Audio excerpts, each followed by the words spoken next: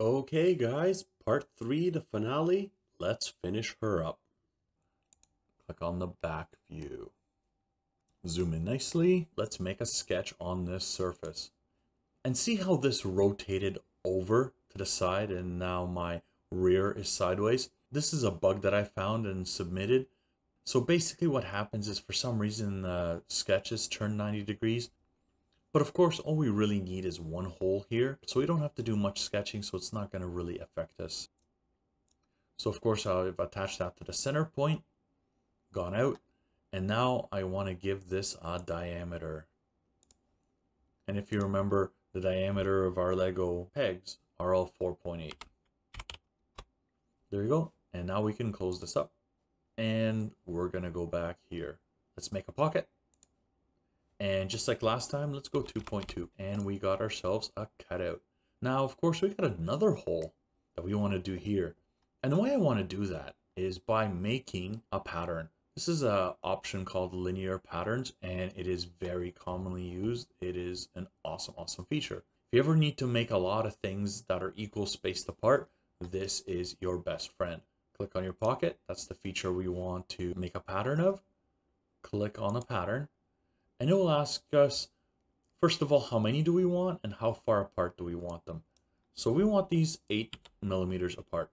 And the reason is our Lego blocks here are exactly 8 millimeters apart. So that's the pattern we want to follow. And it's going to say, where do you want to go? So our direction, we want to go along the Z axis.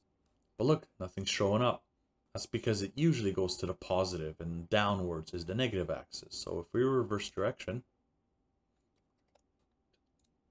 is that not awesome? Let's center this up. And what I want to do is make a cutout here. And this cutout is going to be a little bit tricky, but I'll show you exactly how it's done. So I'm going to click on the surface. Then I'm going to create a sketch. And it rotated it again. And I want to create another hole that is the same size as this hole. So we'll come here, we'll make that big, and of course we'll use our editing mode here. We'll give it the right diameter, 4.8 millimeters. Let's go, beautiful. And I kind of want to bring this edge out, but I'm not sure if I'm going to be able to because it's a curved surface. So you know what? We're into experimental territory here. And let's see if we can do this. Click that here. Click that edge. Oh, we are golden. Okay, so I want to create an offset from this edge by 2.5 millimeters. Now, if you remember, if I actually drew a line here right now and I trim it, it's going to get rid of that constraint. And I don't want to do that. So I'm going to create a reference geometry. So click here to make this turn blue. So I'm going to make this a line. Now that I've got this line selected, I want to go from here to here by 2.5 millimeters. And now that I got this guy going, I could make a line that goes from here to here, and I could cut the line without cutting my reference geometry. It might be a little tricky, but we'll do it. Now there's another line here, if you notice, in the circle. And I kind of want to bring this forward too. So let's do that. Let's click here. Let's see if we can select that. Come on, please, please, please, please, please. Beautiful. And now that we have this guy going, let's build a real line. What I'm going to do is create another line. I'm kind of going to attach it to this guy. So I'm going to go from here and I'm going to go out to here. And now that should be even. And you see, it allowed me to do that. It's constrained to here. It's just the length that's not constrained. So now let's use our trim tool and let's see if we can select just the proper line. I don't want to select this line. I want to select this guy here. So I'm going to select this guy and hit trim, and look at that. He'll trim me right to the edge of that. That's beautiful. Then I'm going to go to this guy here and I'm going to create a trim right there. And he's going to trim me to this guy right there. Well, the next thing I kind of want to do is trim this circle. So if I click here, it's going to trim me up to here. See how I got that going? Now, the one thing that I'm not sure about when this rounds off for the graphics is whether this is actually enclosed yet. And I'm hoping that this is closed up and everything's okay. I can, of course, check on our degrees of freedom here and see where I'm not constrained properly. And it says these guys here. If I highlight that like that, I should be able to select both sides and click here. We'll do the same thing there. We'll click and constrain. And now I got 2 degrees of freedom left. And I'll be honest, I don't know where those 2 degrees of freedoms are.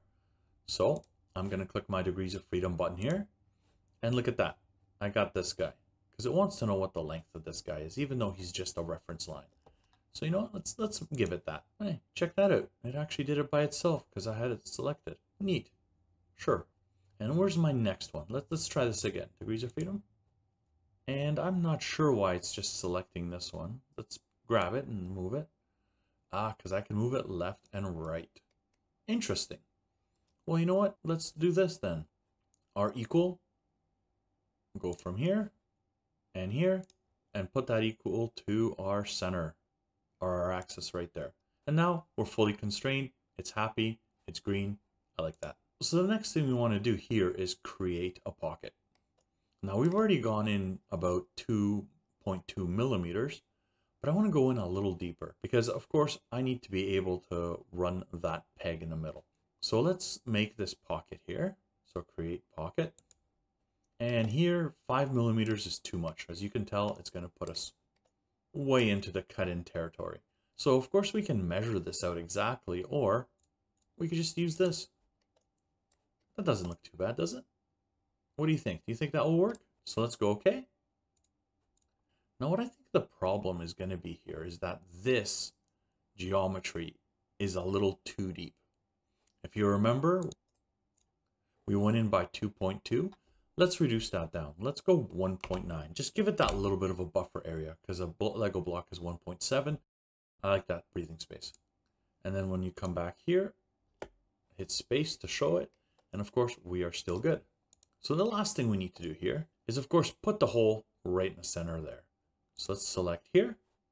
Let's sketch. And see, it's flipping my sketches around. I'm not sure why it's doing that. It makes me angry and confused. If any of you catch that reference, put it down in the comments. You'll get a high five. So select the circle there from the center. It is a diameter of 2.36. Click OK. Click close. And you know what?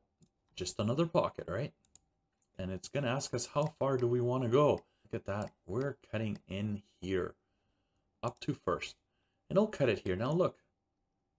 See, the hole's right there. And this is why I wanted to decrease the size of this. Because even if you look at the real Lego man, this is a very thin wall.